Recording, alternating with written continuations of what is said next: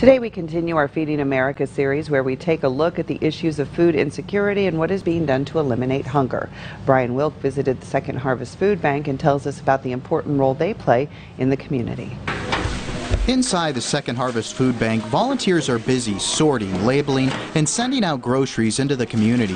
Last fiscal year was one of their biggest to date. They provided over 10 million pounds of food to those in need. Of course, it was the pandemic and there were so many families that were in need. Unfortunately, we're still in the situation where too many families are struggling. The backbone of the operation is its volunteers. Volunteering is extremely important because we have much work to do here. We get a lot of products that need to be relabeled, sorted through. It means more food to more people.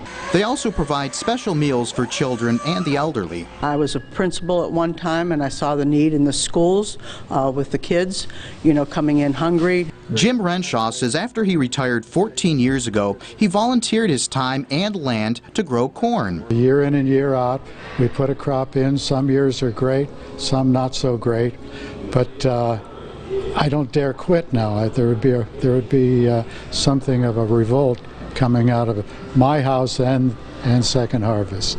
This year he grew 13,000 pounds of corn. He says some years it's been over 20,000 pounds. Brian Wilk, Jet 24 Action News.